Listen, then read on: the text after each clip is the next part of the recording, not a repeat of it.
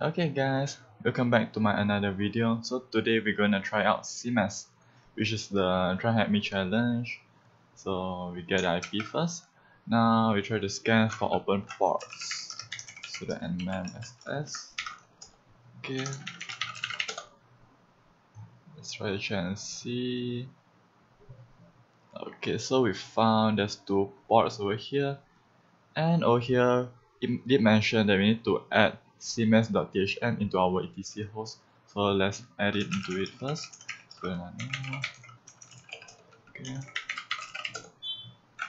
okay, the IP, and then cmess.thm. Correct, right? cmess.thm, yeah. Okay, we save it.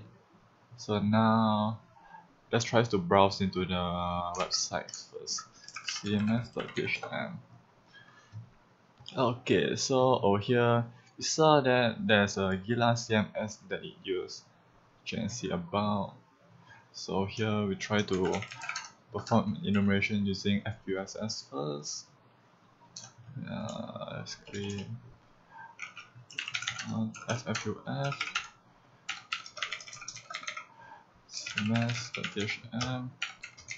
So we use this word list and big this yeah. Which part did I mess up? Oh, I forgot to specify wfuzz. Fast it for a while first, then we try to enumerate over here. Click home, search, type anything else, try and see.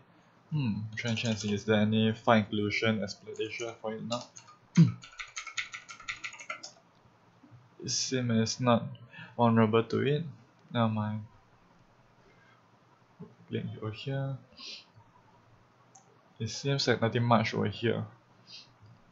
From our fuzzing, we saw and there's an admin page. Let's try and check and see the admin page.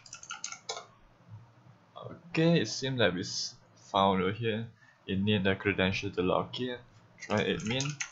Again, it seems it can't because it need to be an email.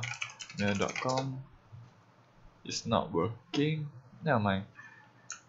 So it seems like this is not the path for it. We try to check and see is there any subdomain for it. Not we use wfuzz. Then the word list. This one I'm gonna use this word list. Script dictionary. Discovery. Then s. Gonna chance is there any subdomain for it. 5000. And then the host will be. Going to fast for the subdomains. Subdomain. And then subdomain. Try and check and see is there anything else.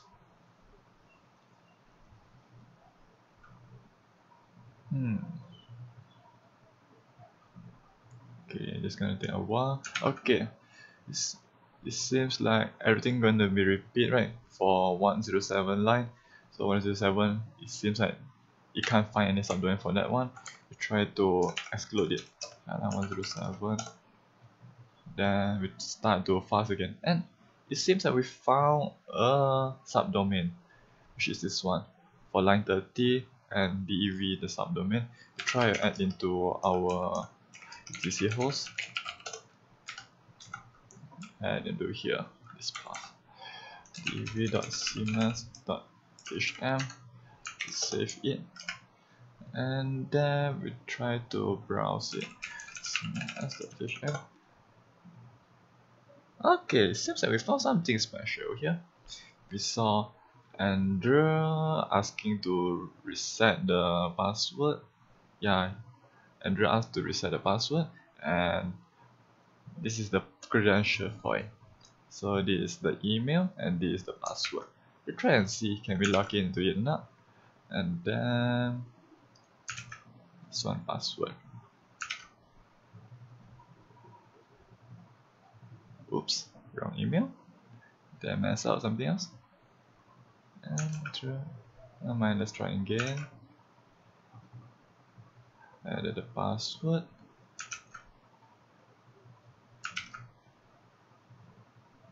Okay, we successfully entered into here already. So now try and check and see is that this is the version, right? Gila CMS version. Try and check and see is there any exploit for it.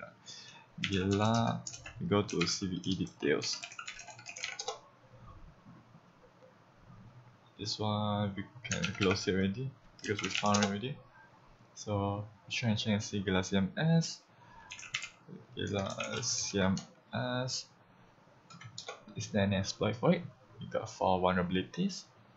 And we found a directory traversing file inclusion. This one, Gila CMS before 1.11.1, this one is 1.10, so this one is vulnerable to it. Allow admin directory leading to local file inclusion. Okay, authentication, it need. So try and check and see this one. Maybe this one. And it seems like we can upload our file here. Try to upload our backdoor here. So now we go to desktop. No. Where's my reverse shell? Reverse shell. Okay. This one. Try to upload the reverse shell into it. Let's try and see my IP. Okay, 0.9.23.162. Okay, that's correct. Okay. We open up our listener first. Okay, then upload it into it. The browser reverse shell, yeah, this one. Okay, so I've uploaded my file over there already, and it's stored inside the assets. This is our reverse shell here. So we'll try to access it first. CMesS.html.st reverse shell.php. Okay, we got our reverse shell. Let's try to get our more stable TTY shell. For TTY plus 1 bin bash. Okay, and then export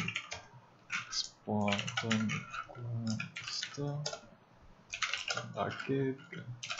So we are inside the root. No, it is the root directory. Yeah, root directory. So now let's try to and see can we access into the user file or not. Okay, it seems like we can't cancel, but we saw that there's an Android username. So I try to enumerate chances, then anything else special over here or not. Try and check and see OPT. Sometimes OPT got a lot of juicy stuff to it. Oops, it seems like we found something special over here. Password.bug. Oops, I think we saw some address credential over here. We try and see can we SSH into here now. SSH Andrew Lions CMesS.hm. Password, try to use this password and see. Oops, we can get into it. We try and check and see is there any sudo privilege or not. And Android don't have any sudo privilege. Never mind, we can see the home file. There's a backup. So this is the user flag. So we try and see into the backup first. SLA. And we saw a note over here. We try and see what does it write over there. Note to self, anything in here will be backed up. Will be backed up. Seems like it's a cron job, right? Cron tab. Check and see the cron tab. You see cron tab. So here, this line, is something special here. You see, it runs as a root user, cd home Android backup, which is this path. The node place over here, and you're going to use star to back up all the files in there and save it into temp. Chance is there anything else over here in temp, and yeah, and that's the file here. And then in 19.52, you just back up the file. So over here it shows that every 2 minutes it's going to back up the file. So let's try and see, can we find anything to exploit this one or not. We go to privilege escalation.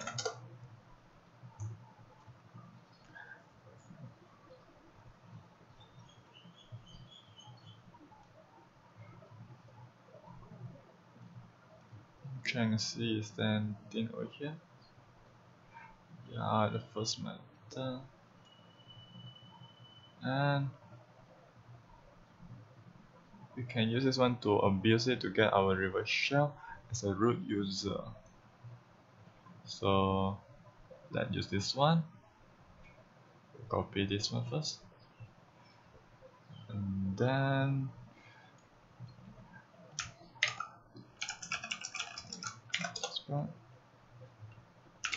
we edit a script over here. So this one we remove it, we don't want this one. We edit our IP 10.9.23.162 and then the port 7015. Okay, I think nothing you need to edit already. Copy this one. So here we just close this one. 7715. We open our listener. Execute it, and then we paste all of this into it. You can see. Okay, so we got our shell over here. So basically for this one, because for it, we got our root already over here, right? So basically, how does this run? This one,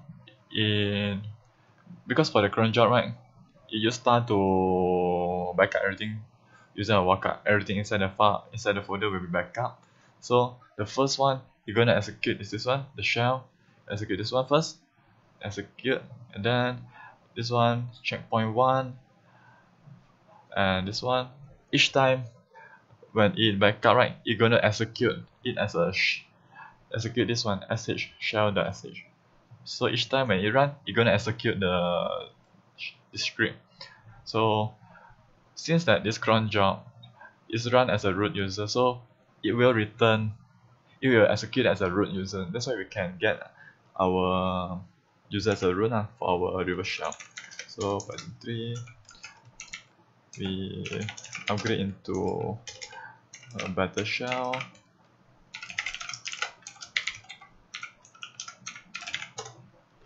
Okay, so we can access this one. Where am I? Ready? Okay, so we have successfully owned CMesS. So this is a root flag for it. So basically that's how we can abuse cron tab to prevent escalate it. So that's all for our video. Thank you guys. Bye bye.